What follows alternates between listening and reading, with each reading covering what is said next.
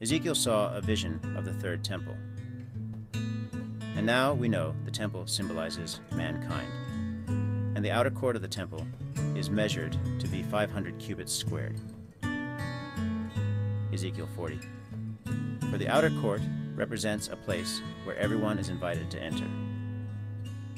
For as we know, the outer court is presently given to the Gentiles. As John of Patmos was told, "Leave out the courtyard, which is outside the temple, and do not measure it, because it has been given to the nations." Revelation 11, verse 2. Now, let us measure the inner court. This area is reserved for those who have chosen to obey God, those who have chosen to follow Jesus Christ. Ezekiel describes this court as being 300 cubits squared.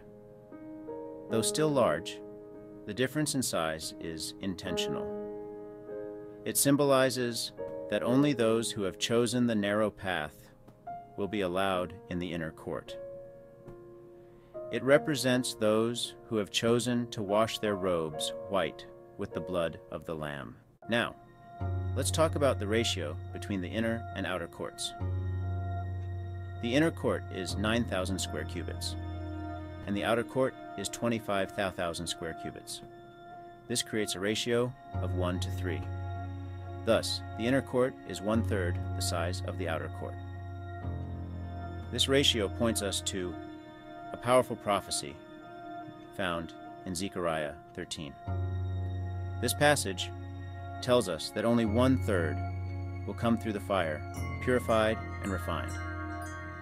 His people are put through a process of sanctification, of becoming perfect like Him. Thus, the third temple is a blueprint for the kingdom of God and humankind. In our next video, we will delve further into the third temple of God